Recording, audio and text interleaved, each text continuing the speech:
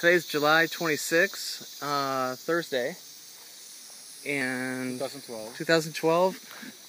The welder slash generator is here, brought on site. They're renting that. We've got all the concrete footings have now been poured. Some of them are buried, others are still drying.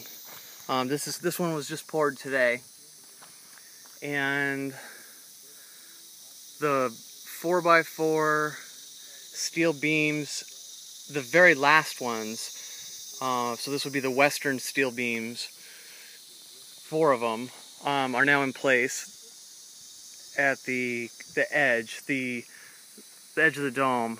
I believe about 6 feet past these is where the actual floor of the dome is going to go. So each of these metal poles looks to be about 8 foot tall here. You can see the line running from pole to pole and into the other frame.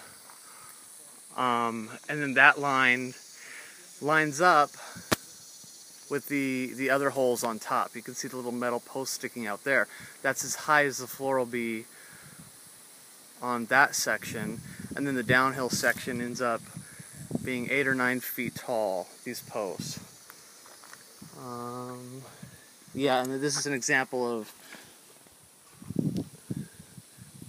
of a cutting off of it. They cut this off because it was a little bit too tall. And then you'll notice this was the rebar frame. These are still sticking out of the ground a little bit. That was that square rebar frame that surrounds the entire concrete square. So anyway, it's about 1:30 or so today, and that's what's been accomplished so far.